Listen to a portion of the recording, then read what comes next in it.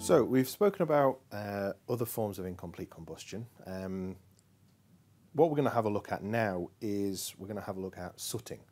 So sooting is incomplete combustion. This is where not all of the wax, not all of the fragrance is fully combusted with the oxygen in the air. So you do get sort of carbon deposits coming off the candle. Now, sooting is something that is entirely unavoidable to some degree. However, there is a specific European standard or EN standard which deals with sooting and gives an absolute value for the amount of soot which is acceptable within a certain time frame. We have other videos about sooting behaviour testing and fire safety testing.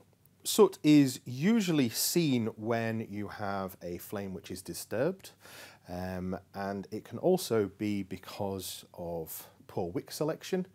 And you will also find that as a candle burns down towards the bottom of the vessel, especially if you're using container candles, as the candle burns down towards the bottom of the vessel, there will be less oxygen available, and that system will have a much higher likelihood of sooting. So a candle which appears to be clean burning at the top may actually be relatively sooty when you get down to the bottom. As you can see, these candles have burnt down all the way to the bottom, and you have a soot ring around the edge of the vessel. So wicking correctly is an important part of minimizing sooting. So one of the things that you need to be aware of is the fact that different wick families are more suitable for certain wax types. For example, vegetable waxes, for example RCX, Golden Wax 464, wick families such as CL wicks, Stabilo wicks are perfectly suitable for those.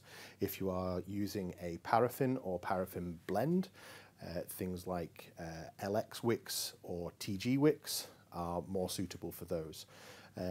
They are designed in a specific way to work better in a specific wax. So if you've put the wrong wick into the wrong blend of wax, it can increase the amount of sooting that you have just because of the different chemical treatments and the different braid patterns of those particular wicks.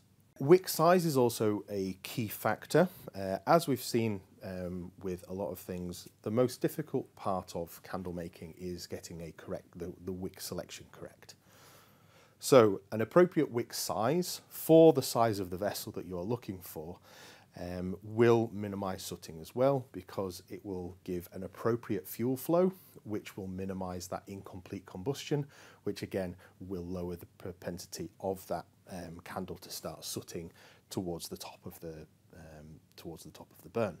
Another thing that can contribute to sooting is flame height. So there is another European standard which deals with fire safety, and that details the absolute maximum flame height to be 75 millimeters.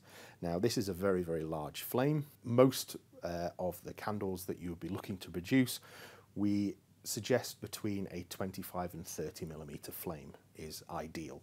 So if you're getting a significantly larger flame, it could be that your candle is overwicked, it is burning too hot, and it could cause sooting to increase.